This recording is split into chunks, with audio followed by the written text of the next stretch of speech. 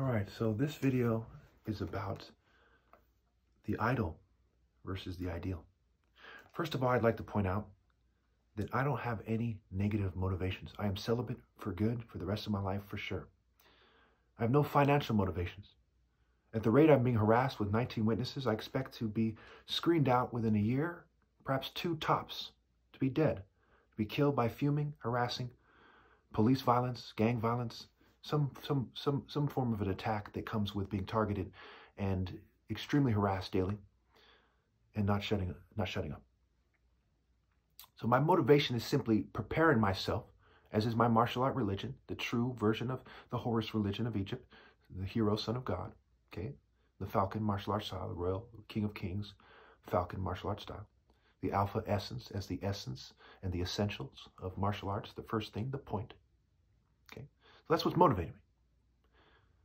Nobody is standing with me, uncontrolled. I'm in this by myself. I'm biracial, I'm part white. I have no racial motivations. I don't care whose race is put above whose after I'm gone, okay? Because they're all doing the wrong thing. They may as well all be plugging kids together. What do I care who plugs kids first? This is simply about the truth.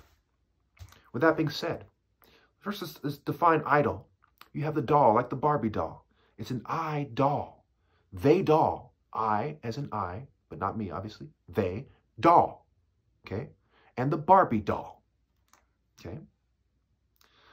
People who are desirable in the psychological construct of sexual sadism, scientific racism, basically what might be described as scientific Satanism, evil, okay, and a eugenic-based, a sexual sadist system. People who are seen as desirable in this system. They're idols. They're confusing you about how you should actually live your life, what they would describe as how you should see things, as part of their illusion. The ill-gotten gains in the illusion leads to mental illness from generations, and everyone else is basically mentally ill, and it's provable with a logical, universal moral scale because they lack the mental clarity, which, when you think about it enough, you realize is the same thing as romantic clarity and moral clarity. They're all the same thing. Different ways of saying the same thing, except for people don't truly grasp what true love actually is. So the idol versus the ideal. The ideal, I, me, lead. Why? Because I'm the ideal man. I'm the only one who's sane.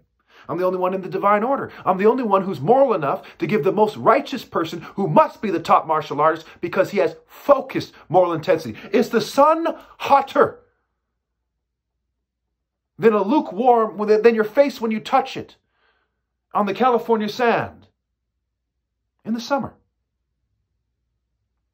And for that same reason, I am more brilliant and potently righteous than anyone else.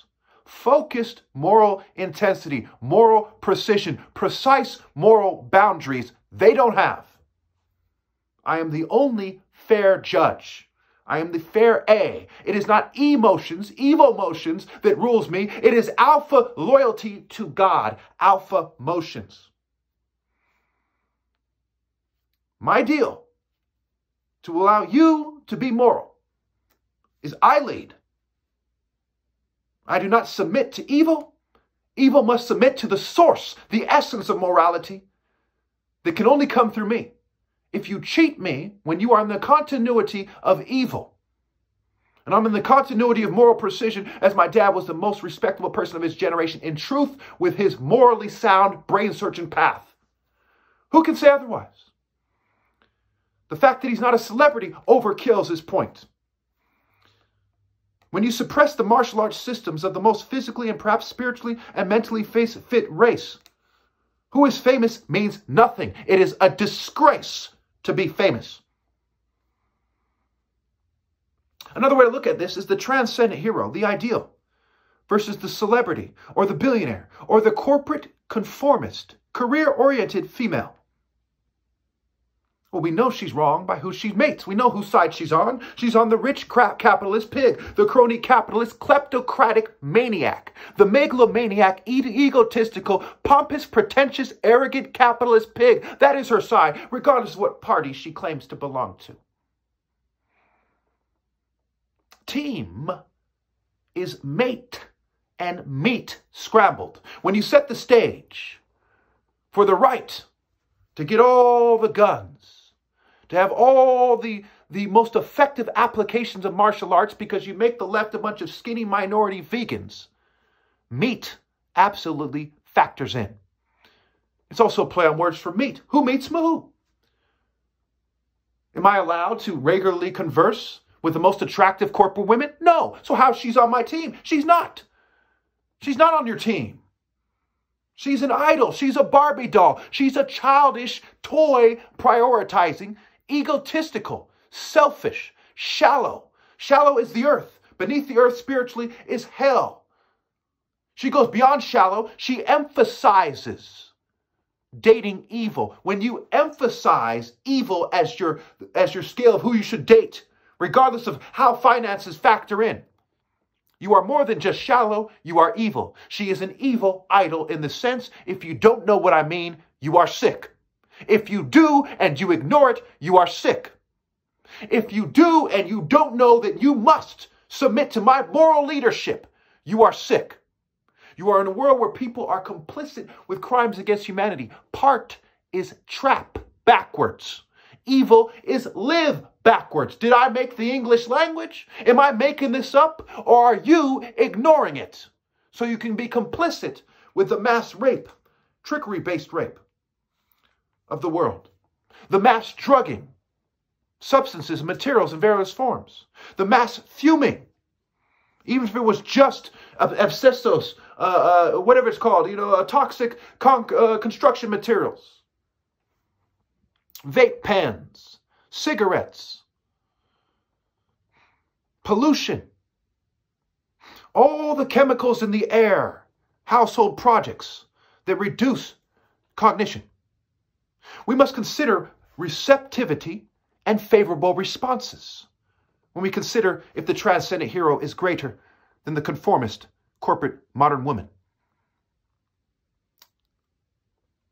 We must consider what it means to be insane when you're in the psychological construct and not in reality, which takes morality, which is more reality. Morality. When you're in the spirit of the psychological construct, if you will, and not in the spirit of morality, you are insane. Sane as far as being in the psychological construct, which is reinforced by mental health.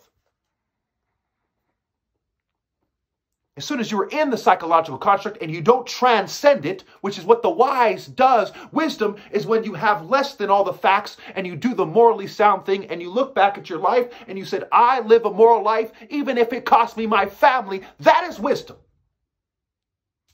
To look back at life and to have conformed to a trickle-down scientific, sexual sadist, eugenic, pedophile construct. That is stupidity. And the more educated you are, the more facts you have, the less wise you are, the more stupid you are.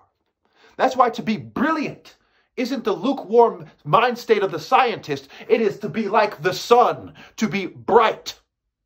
Natural brilliance and wisdom.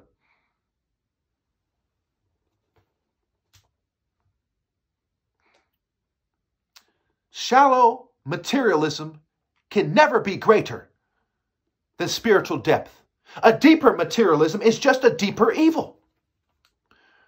Life isn't about taking toys with you to the afterlife. It's about achieving a superior state by facing the great odds. Persevering with truth. Not propaganda, marketing, false pride, or cultural barrier-derived conceptions of honor.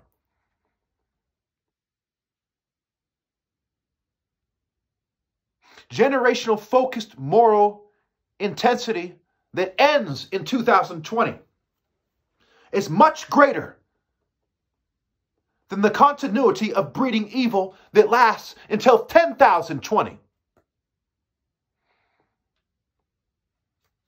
We must look at the human characteristics, the martial art principles, and compare them to shallowness, childishness, being a psycho, right? 20% of, according to them, 20% of CEOs on record are psychopaths.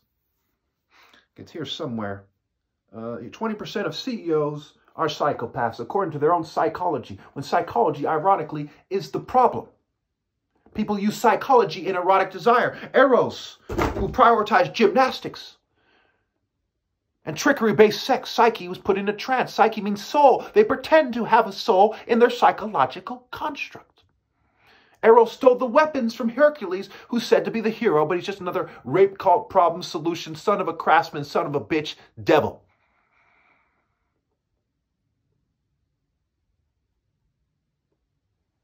Neurotic and erotic are therefore connected. Shallow, stupid, childish, indifferent, evil, petty, cruel, like the deities from Western culture that they channel, like Hera and Hecate, and every deity that is allowed in the rape cult system of Greco-Roman mythology, because she is compatible. He or she are compatible with the rape cult system itself, which is derived from identifying the most attractive women and putting them in a trance and making a social order based on that. And this often includes pederasty, turning out little kids. Who should submit to who? He who has the martial art principles intact. Not animals, whores, evil, scum, betrayers, demons, rapists, accomplices, cowards, stupid, unwise, shallow, worldly, harlots, dishonored, disgraced, accepting slavery, selfish, indifferent, sociopathic, delusional, narcissistic, hedonistic, greedy, profane, to fake being a profane, depraved, immoral, cruel, simple-minded, short-sighted, bitch, deceptive liars, devilish, whores. These are the anti-Christ, the anti-martial arts principles. Christ is the cross over the cross section. It is the belt that the righteous martial artists are supposed to carry on. I have destroyed the cross. And those corporate groups that some would define as racist, whether they're right or wrong, are the main reasons why. They have insisted on these dishonorable principles as being seen as ideal in a twisted form using psychology and erotic desire to lead fools on their path. I've insisted on the martial arts principles: moral toughness, moral determination, moral will, moral maturity, moral clarity, moral precision, moral intelligence, precise spiritual and moral conveyance, focus and not circus. You who insist on flexibility, knife throwing, strong men, playing with snakes, circus activities as being seen as ideal martial arts activities, circus forms, you who suppress the African martial arts because they expelled you liars. The history of Egypt by itself makes that clear. When you came back to Africa, it was as thieves and liars. Men, the patron of chemists, teaming up with Set. So by default, a deity of foreigners, as Set is.